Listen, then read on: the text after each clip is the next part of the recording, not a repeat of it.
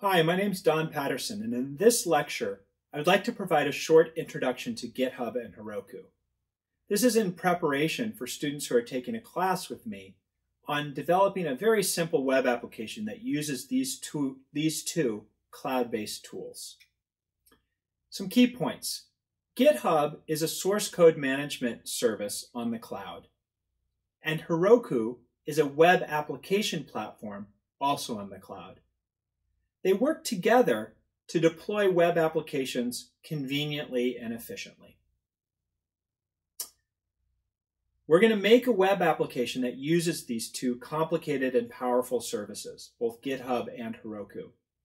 But even though they're both complicated and powerful services, you can use them in very simple ways in order to get a web application up and running.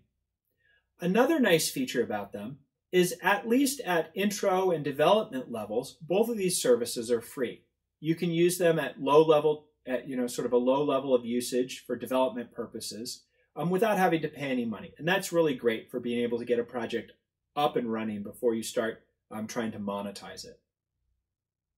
So let's start with source code management.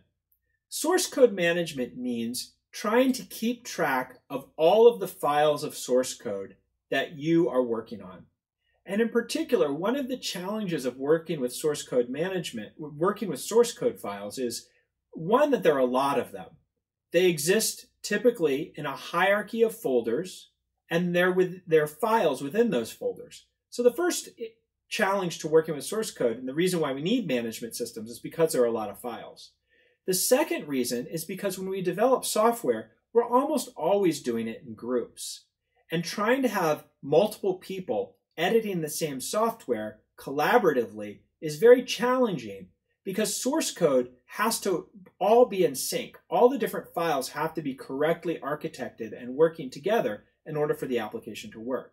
And as individuals are editing different files, that synchronization can break down. So source code management is a way of trying to keep all your files working well in the collaborative environment. So there's a history of source code management. There have been many command line tools that work primarily in a Linux or Unix environment to help manage source code. The earliest one that I know of was called CI. It just stands for check-in, and there was a corresponding one called checkout. Very simple, and was one of the first tools that was made to help manage this problem. Following that was a tool called CVS, stands for Code Versioning System. That was followed by an improvement called SVN, which was short for Subversion. And that was followed by two tools that are kind of similar, are comparable. One has the command line of HG, but it's called Mercurial. And the other one is called Git, and it's just the command line's Git, and it's called Git. And today we're going to be talking specifically about Git. Git is a modern, powerful, professional, widely used tool for doing source code management. In addition to command line tools that run on your local computer from a terminal, there are also a handful of web services that help manage the files as well. Two well-known ones are GitHub and Bitbucket. I think both of these services work with Git and Mercurial now, although GitHub initially worked just with Git and Bitbucket initially worked with Mercurial. Again, these are cloud-based services. They interact with the command line, the command line source code management tools, and they're both great. We're going to talk about GitHub, and we're going to work with GitHub in this project. In many ways, you can think about source code management just like Dropbox or Google Drive. It's a place on the cloud that stores files. And at some level, that's all it is. But because we know these are source code files, because we know they're describing computer programs, GitHub offers services that Dropbox and Google Drive doesn't offer. Because Google Drive doesn't know what kind of document you're storing, or at least doesn't provide very deep services for code that you might be storing. So what are some ways in which source code management systems differentiate themselves from just file storage solutions like Dropbox or Google Drive?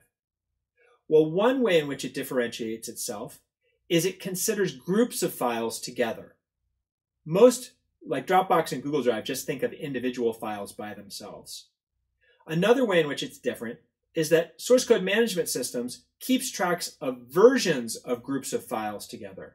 So it'll reason about files as if, let's say, for example, you have a group of 80 files, and you say that's version 1, and you change two of those files, and you want to call that version 2.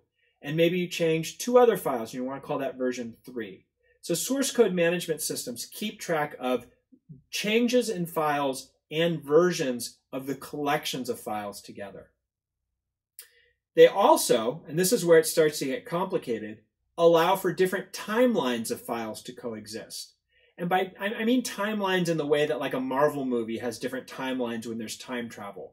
Like if you've got a group of files and they start getting changed in one direction and they go this way, but the same group of files gets changed by another person and goes this way. That's what I'm calling 2 different timelines. More formally, they're called branches when we talk about source code management. And that's important that source code management systems handle this, because one developer will create a branch to add a feature to some software, and another developer will create a different branch to add a different feature to the software. And some point in the future, they'll bring them back together so that both of those features are included in the software. It's called branching and merging. Finally, the last thing that source code management systems are very good at is acknowledging and providing tools and resources for managing the collaborators who are all working together on these documents, these groups of documents. Now that's GitHub. On the other side, we have web application deployment. Heroku is an example of such a system, web-based system. Its job is to run web applications. And the way it does that well is by connecting to GitHub and connecting to a source code management system like GitHub. Heroku waits and watches to see if there are any changes to the source code that's being managed by GitHub. And if there are changes, it will transfer the files to its system and launch a new web application based on those files in GitHub. And so in that way, it kind of automatically is updating the new changes to your software regularly. Kind of automates the practice of deploying new software. These are 2 really good team management and project management tools for web applications. Here's what my GitHub landing page looks like. I actually have several different repositories. A repository is like one particular project. And you can have many different, there are different kinds of pricing models and subscriptions, but generally, if your software is available for anyone to use and is open source, you can keep those for free on GitHub. Here's what Heroku looks like, a little bit more complicated. These are not like user-facing software. These are developer software tools, so they're pretty complicated and they have a lot of features. But when you learn the basics of them, you can get a simple website up and running without too much trouble. Forming an account on both of these, it's possible to have them work together. There's a collection of files in a repository on GitHub. You change some of them, and Heroku brings them over and launches a new web server that's running the code that's present inside those files. Those files might consist of HTML and CSS. They might have JavaScript. They might have images and other assets, all working together to create a web application experience that's changing periodically as you're developing them. GitHub and Heroku work great in this way. It launches a program, and here's an example of maybe what those files generate. A demo for my HCI class from a URL that's served from Heroku. So the key points are GitHub is a source code management program, and Heroku is a web application platform. And they work together to create a very nice pipeline for web application development. I hope that this has given you a little bit of background for the exercise that I'm going to ask my students to do next, which is to create a very simple website, like I just showed you, that connects GitHub and Heroku together.